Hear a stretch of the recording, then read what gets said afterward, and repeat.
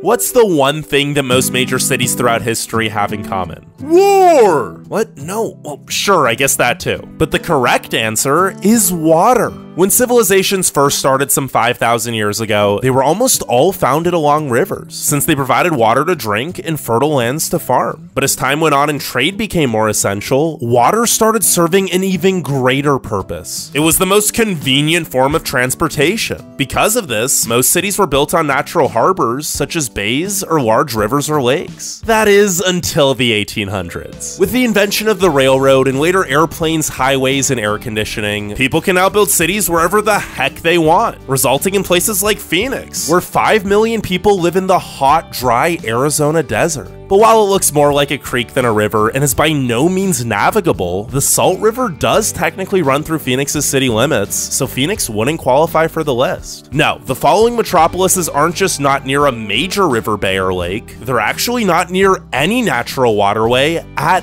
all, and wouldn't be inhabitable if it weren't for human innovation. These are 10 massive cities that should not exist.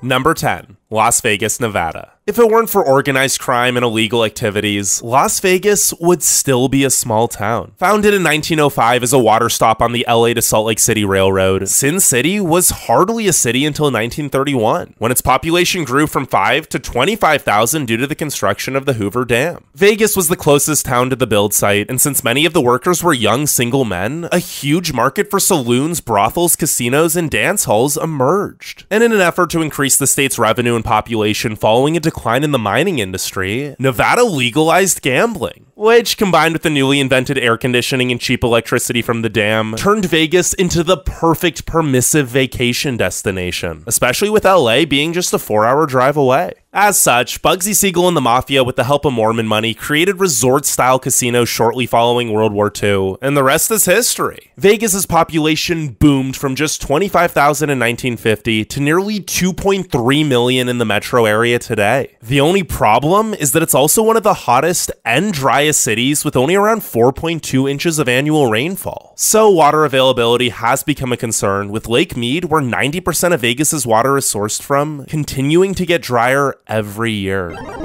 Number 9. Sana'a, Yemen. While Vegas is barely 100 years old, Yemen's capital, Sana'a, has existed for over 2,500. But its location doesn't make much sense either. Yemen is one of the most water-scarce countries and home to 0 year-round rivers. And while Sana'a does have a few wadis, or dry riverbeds which flow for a couple months during the wet season, there is no permanent source of water in the city. Meaning, for much of its history, Sana'a had to depend almost entirely on rainwater collection. Now, no one knows exactly when or why it was established, but by the 7th century AD, Sana'a had become a major trading center and cultural hub for the spread of Islam. The real population boom didn't occur until the 1970s, however, when a mass rural migration to the capital started in the search for jobs and a higher quality of life. Since Yemen is one of the most impoverished countries, the population jumped from just 135,000 in 1975 to over 3 million today. And while the Tawila Aquifer, discovered in 1972, has helped reduce stress on the water supply, its water is currently being overdrawn 4 to 5 times faster than it can be replenished, meaning this beautiful historic city, with its 1,000-year-old mosques and unique tower homes, is predicted to completely run out of water by 2030.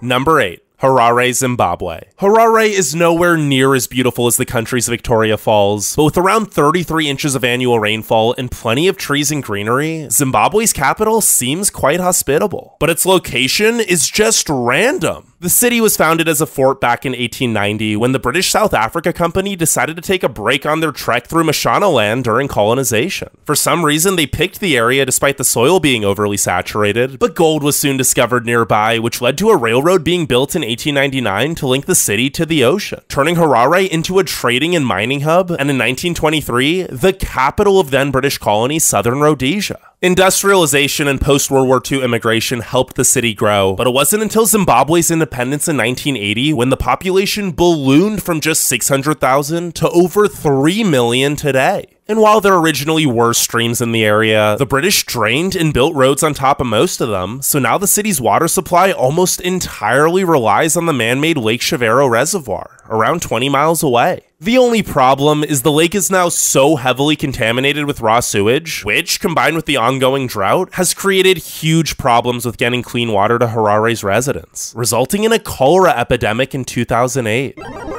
Number 7. Quito, Ecuador. While most British settlements in the Americas were built along natural harbors, many of the largest cities in Latin America are far from the coast. This is due to the Spanish conquering previous indigenous communities and building on top of them, since the large population centers meant more laborers. And many of them, such as Quito, were built high in the mountains since the climate was more pleasant. Originally settled around 10,000 years ago, Ecuador's capital was conquered by the Incan Empire in the late 1400s before the Spanish took control in 1534. The population was only around 10,000 by the time Ecuador gained independence in 1822, however, and didn't explode until the 70s with a booming oil and textile industry attracting rural folks to the city. But wait, why shouldn't Quito exist? It looks so green! Well, yeah, it gets a lot of rain, and technically the narrow Machangara River does run through the south side of town, but this is only due to unplanned sprawl extending the city to be 45 miles long, as there just isn't room for 3 million people in the 4-mile wide valley that Quito sits in.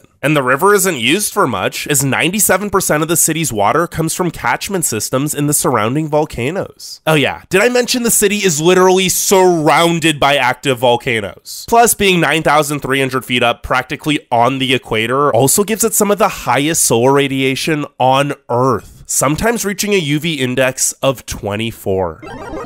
Number 6. Amman, Jordan. While not having been continuously inhabited for the entirety of its existence, Amman is the oldest city which still stands today, having been founded around 7,300 BC. And that's why, despite having no permanent river, it is where it is, as it existed long before maritime trade, and the hills, combined with the seasonal wadis, made the arable land great for farming. Because of this and an abundance of sandstone and limestone, it became the capital of the Ammonite Kingdom in the 13th century BC and an important trading hub for the next 2,000 years. Multiple earthquakes in the 8th century rendered most of the city uninhabitable, however, and from then until the Ottoman Empire resettled it with Circassian refugees in 1878, it was mostly an abandoned site, used occasionally by nomadic tribes. But Jordan's willingness to take in refugees throughout its history is a huge reason why Amman has grown so quickly, from just 20,000 residents in 1940 to 4.6 million today. This has caused huge water concerns, however, with the King Talai Dam 25 miles north of the city not being large enough to support the accelerating population. So a 200-mile-long pipeline was built to the DC aquifer in the southernmost part of the country in 2013. Unfortunately, though, this aquifer does not replenish and will likely run out of water within 50 years.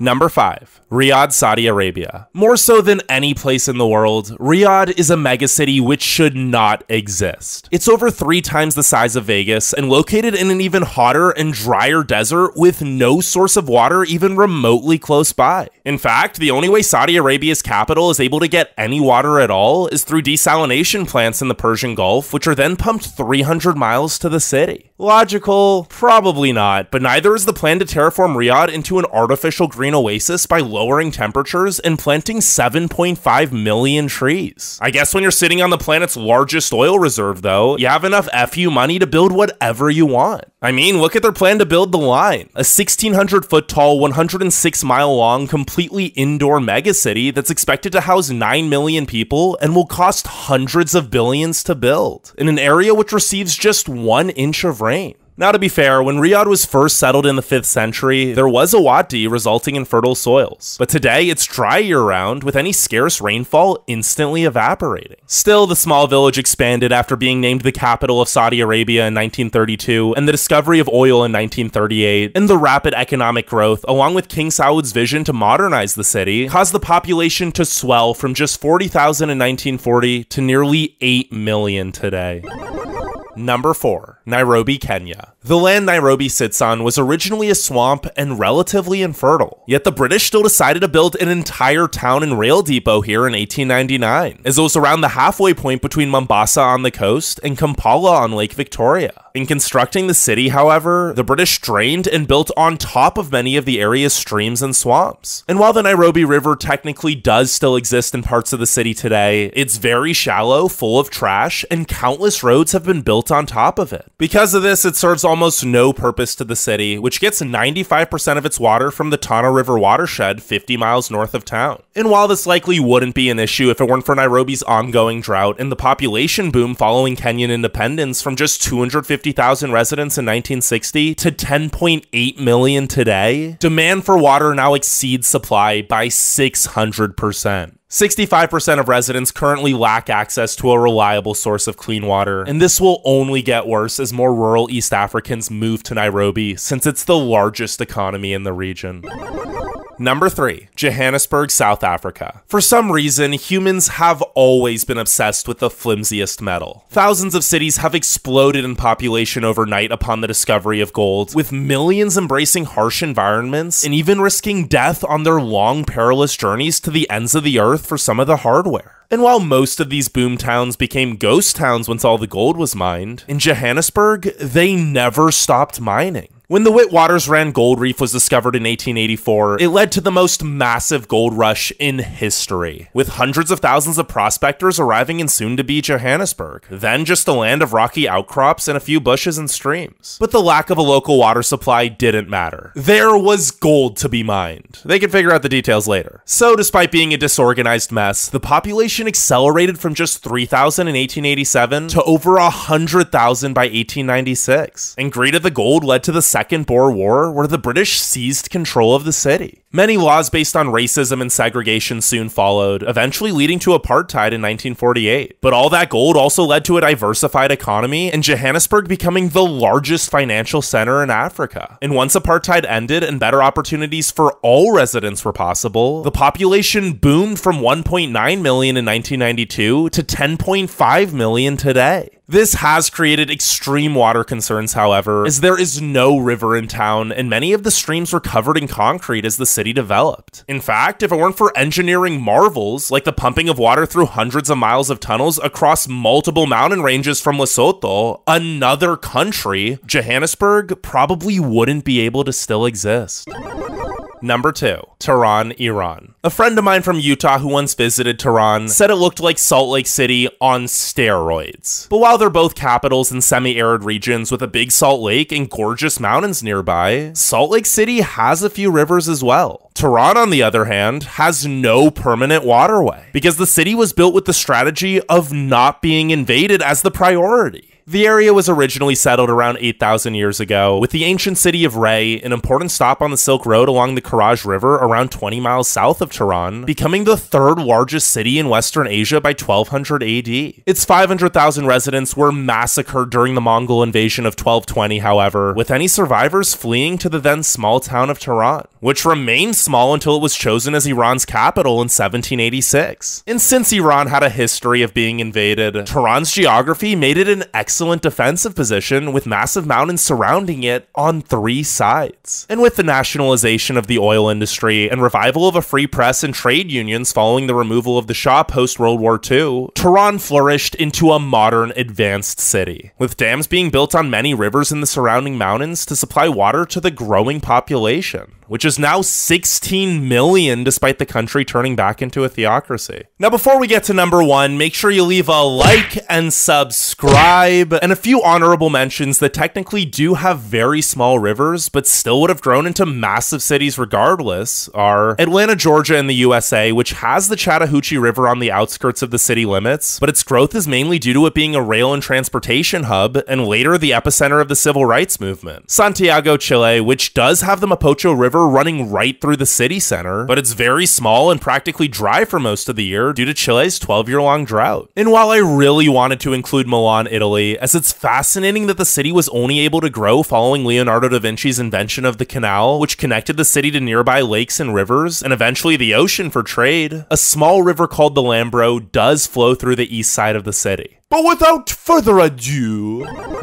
Number 1. Mexico City, Mexico. Unlike most places on this list, the location of North America's largest city once made perfect sense. Built on 2 islands in Lake Texcoco in 1325, Mexico City's precursor, Tenochtitlan, quickly grew and became the capital of the Aztec Empire by 1430. And it was far larger than any European city, with an estimated 200,000 to 400,000 residents by the time the Spaniards saw it in 1519. Just 2 years later, however, the Spanish destroyed all the dams the Aztecs had built to be able to control the level of the lake and thus prevent flooding, and then they completely razed the city in the months to follow. And just like with Quito, they made it the capital of New Spain due to the already large indigenous population that could be forced to work in rebuilding the city. But instead of rebuilding the dams, the Spanish decided to just fully drain the lake in 1629, which caused enormous ecological consequences, with parts of the valley Mexico City sits in turning semi-arid. But despite having a severe lack of water, with the aquifer that supplies most of the city being overdrafted much faster than it can be replenished, Mexico City has turned into a world-class city with a population of nearly 22 million that continues to grow.